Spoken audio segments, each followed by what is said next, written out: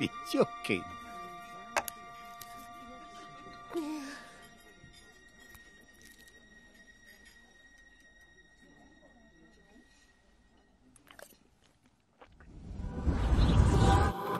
And that right there is the moment that made me really want to try this. I saw this movie when I was 7 years old, and since then I wanted to go through that moment, that whatever that guy was feeling right there, I wanted to feel it in my mouth. Turns out what we see in the movie Ratatouille is not even Ratatouille. Well, it's a variation on it called Confibialdi. It was coined with the help of celebrity chef Thomas Keller, which served as a consultant for the movie. First, let's do the traditional, and then finally, I want to do the exact Pixar version so I can put it in my mouth and be transported back to my childhood and be happy. I wanted to find the Frenchest guy I could on YouTube making Ratatouille, and I think this is the guy. And he explained it very nicely, so we're gonna use his method for the traditional ratatouille. Go subscribe to Chef Vivien. So first I'm washing all my veggies in cold water because I'm being a responsible man. And then the second step was to get all my veggies chopped, starting with this eggplant. I saw people do big chunks, small chunks. I kinda went mediums, but on the smaller side. That's just my preference. Can you not like genetically modify garlic so it doesn't have a peel? Stop trying to solve climate change, just make garlic peelless. And this bowl right here is gonna get cooked first. I got my Dutch oven, which I do get for free here in the Netherlands. Is pretty cool. I'm not looking to cook them at this point, just give them some color and mainly build up that beautiful fond on the bottom. That's what we want. That's flavor right there. Now to that fond, I added some more oil and my onion and garlic that I chopped up before. Now those guys are gonna pick up some of that fond and create just an explosion of flavors as the base of this dish. It's a very oily dish. I eventually added my veggies back as well as these fresh tomatoes that I chopped up. Now all those juices from all these vegetables are gonna take out the flavor on the bottom and like lift that up and mix it in, and it's gonna be delicious. Some more salt, some pepper for a change of pace. And have some very nice thyme. Give it a little rub so all those oils can come out. Oh, smell my fingers. That's some good smelling fingers. Never say that to a woman. Never say smell my fingers. What I'm doing now is I'm scraping the bottom just to make sure all those flavors are in there. And now we're gonna let it simmer for like 30 minutes. But I left it in more than that. It was more like an hour, I think. I scooped that nicely in my plate, and now it's kind of my choice of how I want to eat it. And I'm not sure if this is traditional, but I got myself a baguette, which we kept nibbling off of this whole time. I'll just rip that. Beautiful. And I'll finish with some flaky salt, a touch more olive oil, and a nice drizzle of lemon juice. Oh, and maybe some basil leaves, why not? From my local basil supplier. Okay, traditional ratatouille. Let's see.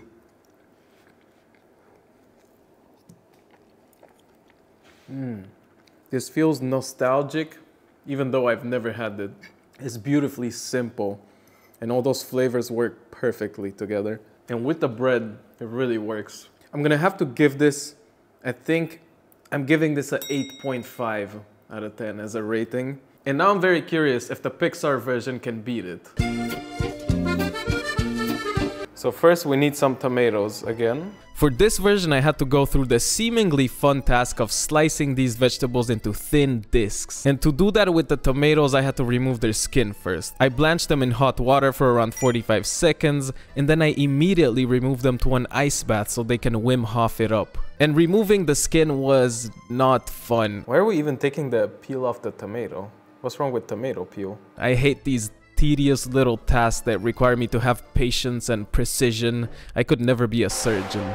I eventually decided a knife is the way to go, and I just struggled through cutting these tomatoes. The next veggies were a lot more fun because I was dealing with zucchini and eggplant, so I could use the mandolin. Also a little frustrating at times, but we did it. If you look at Remy's version, it also has a red sauce on the bottom. To a well-oiled pan, I'm adding my garlic, onion, and red bell pepper. And also these are my scraps from earlier.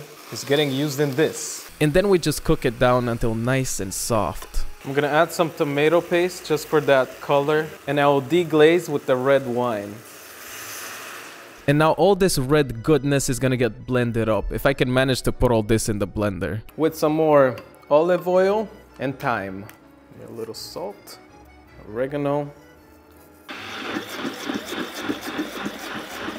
There's nothing that cannot be solved with a blender pusher down there. Oh. Oh, that's delicious. I made a nice swirl of sauce on the bottom of the cast iron pan. And now comes the fun part. I gotta tightly layer these thin veggie slices, and I understand this might be fun for a lot of you, but I personally find it frustrating. However, when I was finally done, I got to enjoy the sight of my fully formed piece of art. I added some more olive oil, some flaky salt, and of course some more thyme to finish it off. And it also needs a lot of time in the oven. It needs to go in the oven for 90 minutes at a pretty low temperature. So we top it with parchment paper and this goes in the oven. It came out and it looked beautiful. But now was the part that I was really nervous about because somehow I had to replicate that beautiful plating. We crafted this ring mold. There are metal ring molds, but we don't have them right now, so we're just gonna use this parchment paper mold. I scooped a couple of layers of this at the bottom of my DIY mold, and then I lifted it up carefully. The result was not bad. For some reason there was a lot of juice coming out of it, which wasn't the case in the movie I checked. I then tried to do the sauce like he did, but I realized I'm not really good at plating in general. Like, I can cook food, but I still don't really know how to make it look pretty, which probably means I wouldn't have a spot in Remy's kitchen. Some flaky salt. It's not bad, come on. Okay, I think it's time. Let's see. Pixar, Ratatouille.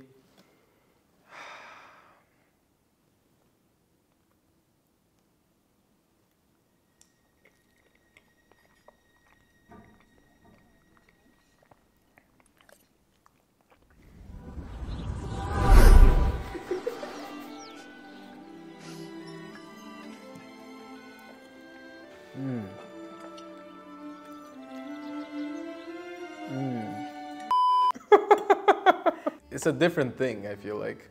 It's really good. Very tasty. I personally think I like the other one more. Really? No way, this is so much better. The texture of the layers. The texture is better. The experience of eating that one, I like that more with the bread and everything. I'm not as impressed as that bad food critic. Really? Yeah. But it's weird how different they are. They have the same exact ingredients. It's two different things. I'm giving this a 8. I'll give this less than the traditional. I still like it a lot. It's just a tiny little bit underwhelming. Either way, it was a fun experience. I didn't have a rat helping me. Maybe if I did, it was gonna be better. But you guys should click on one of these two videos because they're cool. YouTube thinks you're gonna like them. So why not give it a shot? I'll see you next time.